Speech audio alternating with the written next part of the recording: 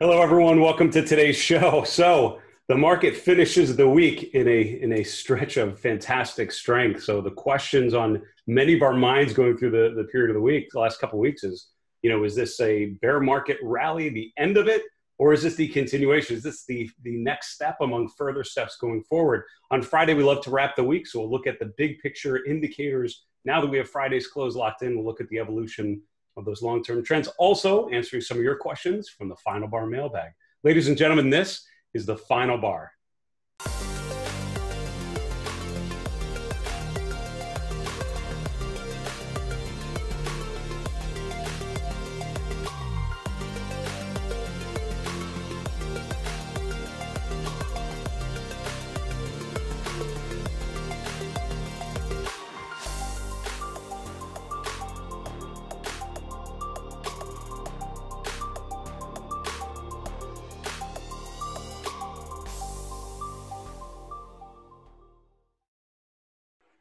Hello, everyone. Welcome to the show. I'm Dave Keller, the Chief Market Strategist here at StockCharts.com. Thanks for joining me every weekday after the close to break down the movements in the markets from a technical perspective, connect the short term to the long term. And Fridays are the day that we take a step back and just try to get a sense of how things have progressed. As usual, things get very exciting, leading right up to the moment we start hitting record for the final bar, with the last 90 minutes or so of trading really accelerating to the upside. I think going through this week, just talking with a number of my guests, you could get that general vibe of, bear market rally sort of nearing some sort of end point and hitting these key levels and what we would look for.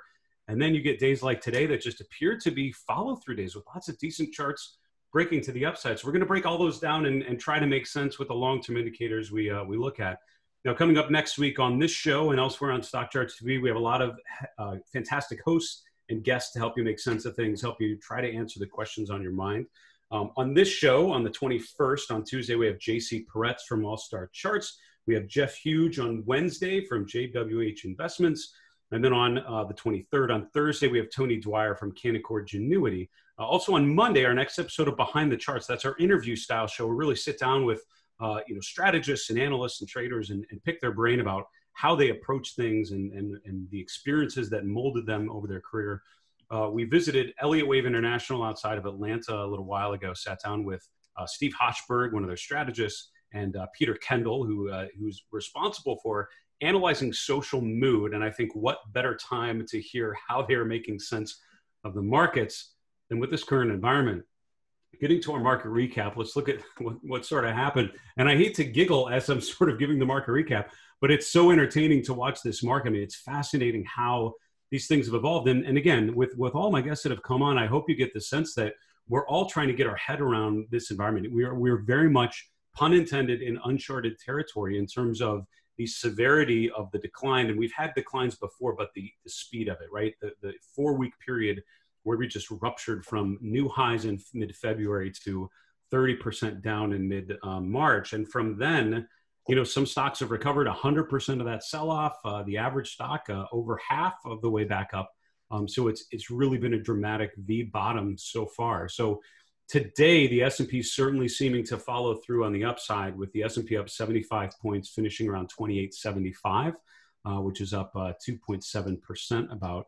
Mid caps up even more. Small caps up 4.5%. So this was led by the juice. This is very much a risk-on type of day, which is pretty incredible. And again, we don't dig a ton into the news flow. I'm assuming that you will consume that on your own from other places. And I feel like what we should focus on are the charts and help you make sense of how the charts relate to what you're reading elsewhere. But obviously, the markets are all about expectation. The more expectation there is that we will have a quicker recovery, that things will get quote unquote back to normal more quickly than we might have feared. That's all gonna maybe alleviate fear and fuel some of this fear of missing out, fuel the FOMO that's going to drive things higher.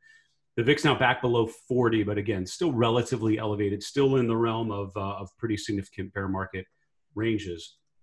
Let's look at a daily chart of the S&P and see what's happened here. So, with today's close, we've now gone above the 50-day moving average for the first time since mid-March, right? The last time we were above the 50-day was right before the big gap down, which was the beginning, this sort of breakaway gap going down into accelerating into the sell-off over the next couple of weeks.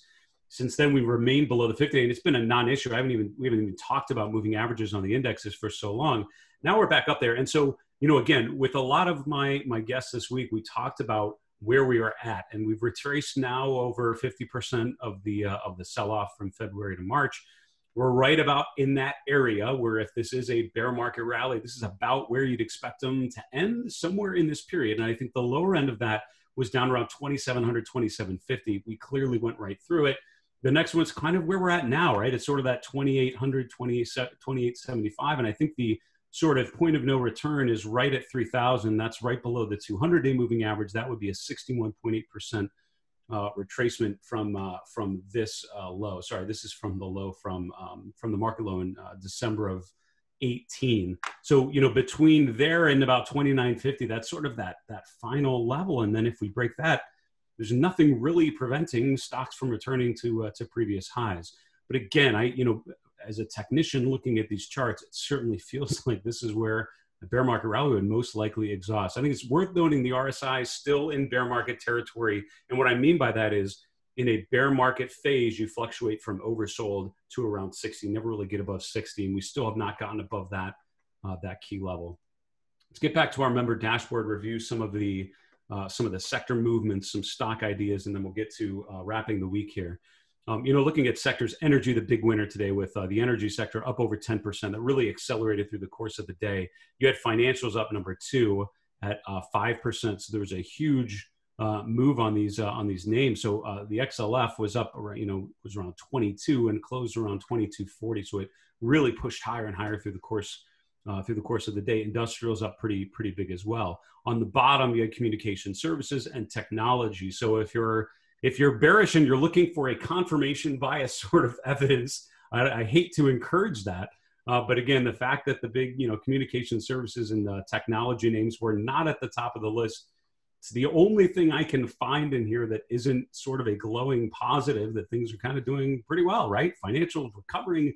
Those had been all bear flags that were breaking down. We'll look in a second at one of the regional banks that just kind of turned on a dime and went back higher. In terms of the stocks that drove things up, you'll see a lot of energy stocks. These are the market movers, the stocks with the biggest percent gainers today. And again, it's a real vote of confidence, a return to strength. So you see Hess, Valero, a lot of names you may or may not be familiar with.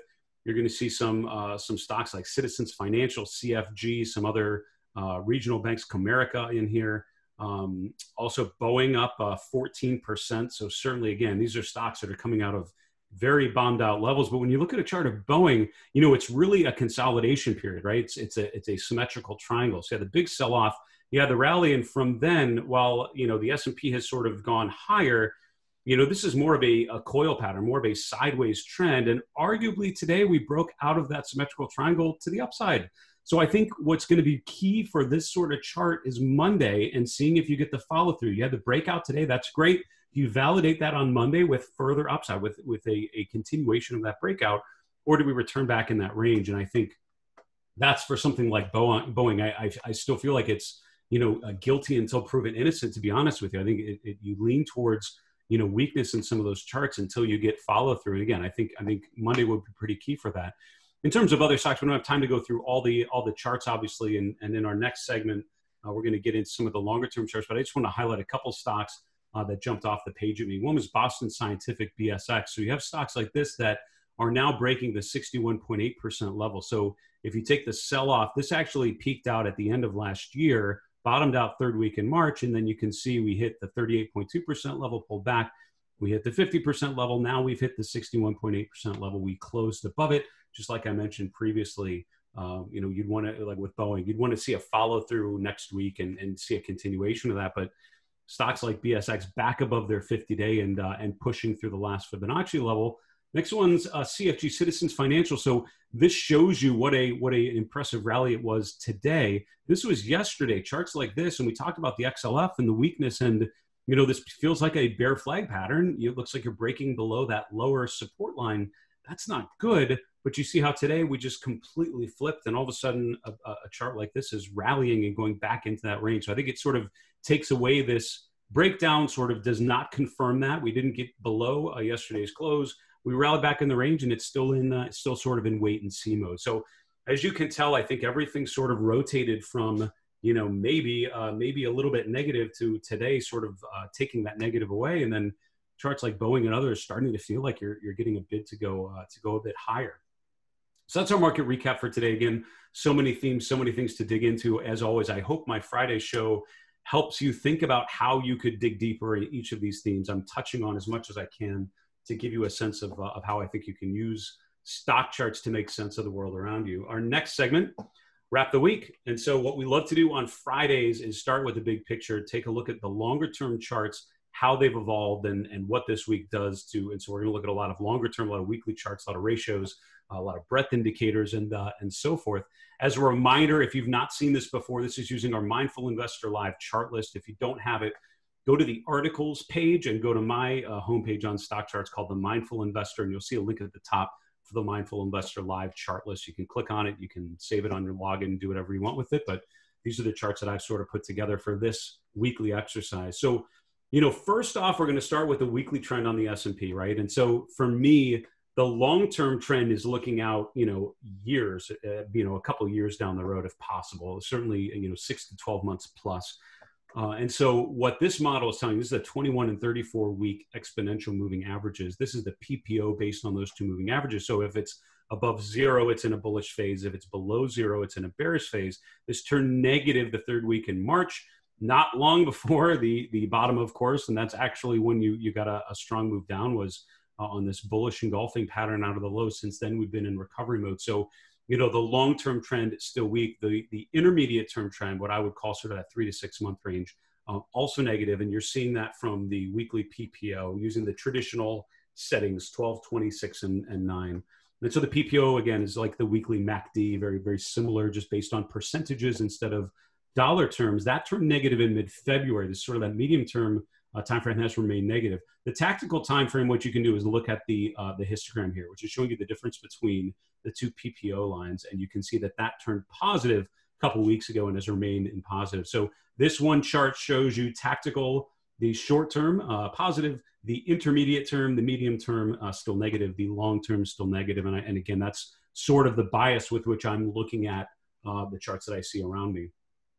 But the severity, the strength of this decline out of the lows cannot be overstated. And again, for me, I've been surprised at how quickly things have recovered. It truly has been a V bottom so far. And I think with certain charts, especially in financials, it's looked a lot more muted. It's looked more like a pause before the next big push down. But as you can see from the chart of the S&P, it's just been a resilient uptrend. Again, on this tactical time frame, looking at the short term, higher highs and higher lows are all you need to see. So as long as we keep making higher highs on this daily chart, as long as these pullbacks, these lows continue to go higher, there is no reason to think that it is anything but a recovery. It's anything but a positive mood and a move. And I think today we had, once again, a higher high on this tactical time frame. I think now we're seeing stocks that are testing 50-day moving averages, like you see with the S&P, testing key resistance levels, key Fibonacci levels, like some of the charts we looked at with BSX, with CFG. These are stocks that are now testing, the next key levels, and are they able to follow through next week and able to recover them? Again, I still am seeing this as a recovery move within the longer term downtrend. We're still below downward sloping moving averages. It's not gotten all better yet. It's not an all clear, but it certainly is speaking to incredible strength coming out of the lows. That's absolutely right. These I usually go through and edit all of these over the weekend, and I will do so here. I'll most likely turn these all green, which is the cumulative advanced decline lines. And this is one of the main breadth measures we'll look at. And you just see higher highs and higher lows. I think one of the concerns as we came off the lows in last month, whether or not the advanced decline lines would confirm that, especially with the small and the mid caps, but we're seeing them do that. Now, what's interesting is today you had small caps actually outperforming. That's been relatively unusual. A lot of days you've seen the big mega cap names leading on up days and down days. This has been a little different. This is more of a traditional recovery day, a push higher, a vote of confidence on the markets going forward. Now, as always on Friday, I have to remind you, we don't update some of the breadth measures. Depends on how we calculate them. A lot of them will wait to validate all the data before we can pop it on here. But so some of these are not quite completely updated for today. Some of them will be. I'll try to point them out when I do it. This is kind of hard to see because I'm bringing in a lot of data. This is looking at the last 5 years of new highs and new lows on the S&P 500 and on the New York Stock Exchange on the top. I think it's interesting to note, I think it's 14 stocks on the S&P making a new high so far this week. That's coming up from zero. So if this line continues higher, I think that's what would continue to support a bullish trend on that short term, and more speak to the intermediate term time frame. I think that's how the intermediate term turns more positive, is if you're able to get these breadth readings to turn positive. So again, just starting to see some stocks making more and more new 52-week highs, which is pretty impressive. Again, this is not updated for today, but I think it's worth noting going into today. So this will probably tick higher tonight.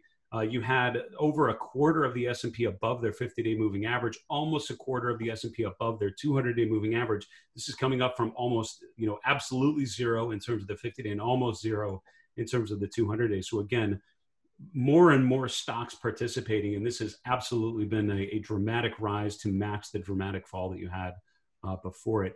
Kind of interesting, we didn't talk about the AAII ratings yesterday. We sort of ran out of time for it, but there was a narrowing of sentiment of sorts here. So you have 35% bulls and you have 43% bears. So more bears than bulls still, even with the nice rally in stocks. So I think there's still a lot of skepticism baked in with individual investors. There have been less and less bears every week, which is notable. But I think what's most notable is with this rally, you actually had less bulls. So it's not like people have been getting more bullish as the markets rallied. You're actually getting a narrowing. It's almost an indecision of sort. And the difference between the two remaining pretty steady, about 8% favoring bears over bulls. So I think it speaks to indecision. It doesn't speak to dramatic bullishness that's overtaking things. Within consumer, it's kind of interesting. This is a ratio that's weighted very heavily to Amazon. We're looking at consumer discretionary versus consumer staples. When you look at the equal weighted ratio at the bottom, you can see it's a little more even-handed with a sideways trend. So again, even though the market has recovered dramatically from the March lows, consumer has not been the place that it's been, which is unusual. Usually you would expect this ratio to be driving higher pretty strongly, but there are a lot of consumer names that have remained relatively weak, sort of an even Steven between the two. One more or two that I wanted to do. Small caps actually continuing to underperform. And again, today we had a nice rally in small caps, but overall the trend has remained very muted. So it still speaks to the relative performance of the large mega cap trade. I would also point out, we, again, as usual, have not seen a return to value just yet. Growth continues to outperform value any way that I would measure it. So again, I've heard that quote unquote return of value a number of times in the last couple months, and it just hasn't happened. There hasn't been this time when value names have really emerged. It's sort of the growthy mega cap names that have done the best. Very last thing I wanted to point out was this one, which was looking at stocks versus bonds. This ratio had been so weak, but since the third week in March, it continues to push higher. So in terms of asset allocation, really leaning more towards equities risk on versus the risk off nature of the treasury bond market.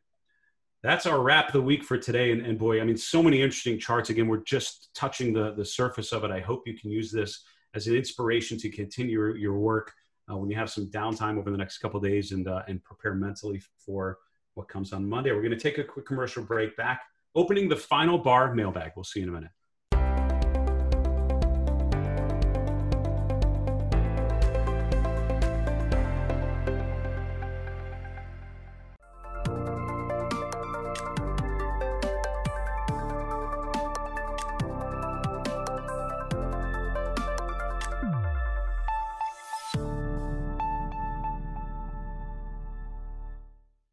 Hello, everyone. Welcome back to the show. Thank you for joining us for the Final Bar every weekday after the close. We're going to open the Final Bar Mailbag momentarily. I just want to remind you, we'd love to answer your questions. The questions we're answering today came to us in the last day or two, so keep them coming. The Final Bar at StockCharts.com. You can send us anything you need, questions on the product, questions on the markets, on technical analysis, on decision-making, behavioral finance, market structure, whatever is on your mind. We're happy to help you and bring on some great guests to help answer your questions. So just shoot us an email, thefinalbar@stockcharts.com, or on Twitter @FinalBarSCTV.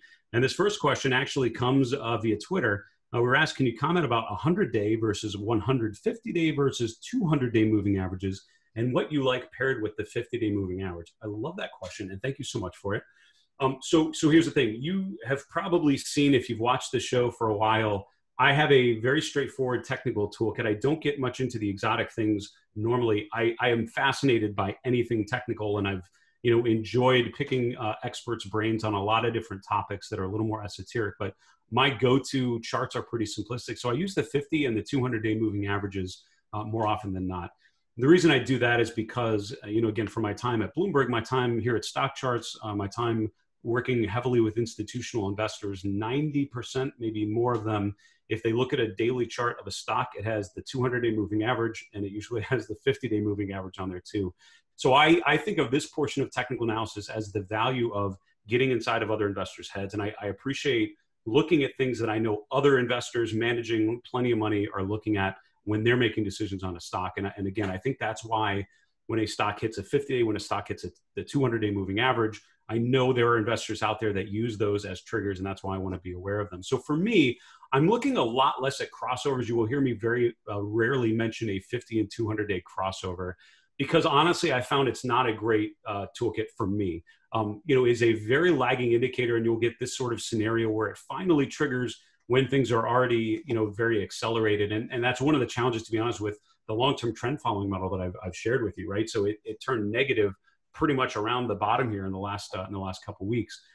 So I've always struggled, I think, a little bit with the crossover technique. If I was going to base something on moving average crossovers, I'd probably use some other combinations of things. For me, it's about where the price is relative to the moving averages, number one, and it's the slope of the moving averages. And I usually pay a lot of attention to the slope of the 50-day. I'll pay attention to where we are at relative to the 200-day, the slope of the two. And in general, I always tell people, if your price is above two upward sloping moving averages, you're in great shape. And if in general, you aim your portfolio of equities toward those types of stocks, in general, as a trend follower, you're going to do pretty well, I would argue.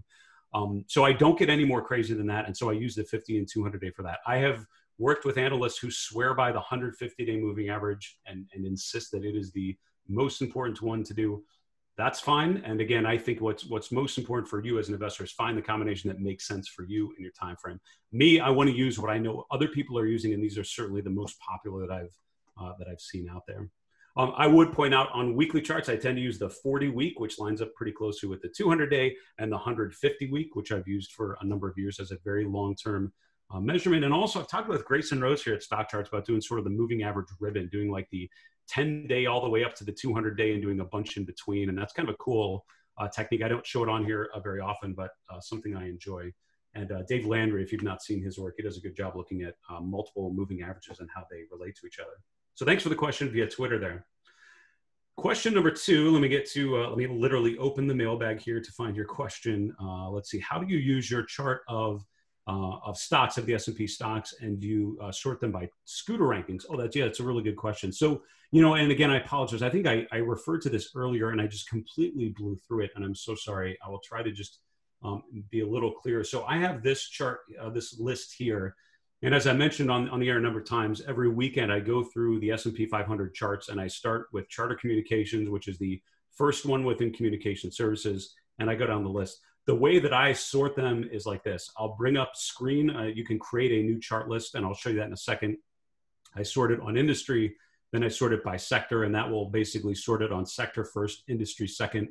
It'll start with Charter Communications. It'll go down the list through the groups, because I want to look at similar types of companies together. So I want to look at AT&T and Verizon together, and Activision and Electronic Arts together. So if you group them by the industry, it kind of puts them together, and that's really helpful when you get to like energy, or when you get to financials, and you get to group the different banks together versus insurance companies. Once you manipulate the list, you can go to the bottom and click on number in sorted order. All that's going to do is make sure that you keep this order in your chart list. The other thing that is common that I've seen people do, Greg Schnell has told me this is a great technique as well, sort on scooter rankings and save the list that way and actually flip through the charts that way. That can be another way to just see within a group, what are the strongest stocks within a universe that you're looking at, and then you can sort it the other way or just start at the bottom of the list and see what are the really beaten down names. And again, by looking at the sectors, you can start to put together some of the cool themes about that. So if you're not familiar with it, click on your dashboard, you click on chart lists, which is this button on the upper right. You have a button here on the right side that says new, give it a name, and then click create new chart list. And then you have ways of entering tickers, and what you want to do is click from group, and we have a bunch of predefined groups like the S&P 500 members, specific sectors, whatever you want to do, and it'll automatically import those tickers. You can start from there. All right, so that's the answer.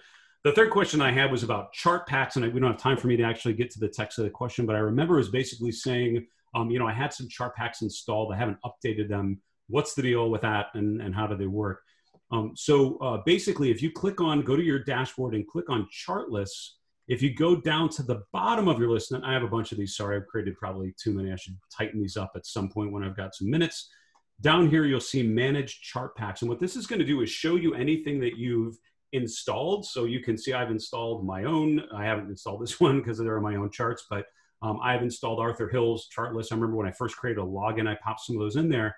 And what happens is you will see a reinstall. And if it's something you've installed for a while, Arthur, myself, and others, the Decision Point folks, Carl and Aaron Swinland, when they update their chart pack, it will automatically trigger this button. So if you haven't reinstalled them, refresh them in a while, come back to the page I just showed you, click reinstall, and it will actually update all of the charts with their newest changes. Or you can install what they did, save them as your own chart packs, chart lists, and tweak them, do whatever you want. And I think that's what I intended with my morning coffee routine. So if you install that, which you're welcome to do, make it your own, take things out that you don't like, add things that you do like, and build it more and more into your own chart list. So the idea of this is to populate your chart list with things that some of the experts at StockCharts have found to be really helpful. And when I was just learning StockCharts, I found it to be a really cool way to see what the capabilities were. And again, some of these experts use StockCharts really, really well. They're power users, and they've got ways of, Arthur, for example, I often am pinging him and asking him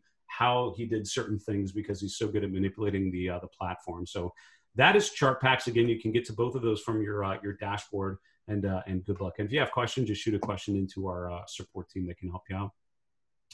We need to wrap the show. We've got the 3 in 3. It's more like the 3 in about 2, but we will get through them. Chart number 1 is the S&P market trend. So again, I'm very long-term minded as we're wrapping the week. I love Friday's show to just make sense of what happened this week. And again, there's no denying that we finished this week in a period of strength. Again, what my concern is that we have rallied so much and so quickly. The market tends to overreact in both ways. It tends to overreact fear on the downside, overreact fear of missing out on the upside. I would argue, I think there's been a lot of FOMO in this rally as people have been, so nervous about missing the next move higher. And again, at some point, the reason why the markets fluctuate is at some point you go above where you should be based on the reasonable valuation for these stocks and for the situation with the economy. And I would argue from a technical perspective, we're probably nearing those levels from a number of reasons. And so for me, this long-term chart is helping remind me the tactical time frame has certainly been strong. That's what I'm seeing here. But the intermediate and long-term time frames remain more negative in my opinion. Chart number 2 is a daily chart of the S&P. And again, for me, going into next week, I think the RSI on the S&P 500 and seeing if it's able to break above 60 would be interesting. If we're able to do that, I'm going to start thinking, wow, could we actually make it back to previous highs? And again, I think we're entering, again, we're in the weeds of right about where you'd think a bear market rally would exhaust. And so I think looking for follow through on Monday, or if we fail here at a declining 50-day moving average, I think that will tell you a lot about what the next leg will most likely be. The final chart, we talked in our wrap the week segment about some of the breadth indicators, and this is one that I think is interesting. As I'm thinking of the first chart, and we're looking at that long-term model, I asked some of my guests, what would convince you that we're in the clear, that we're sort of able to go all in, and that the market's going to go back and retest previous highs?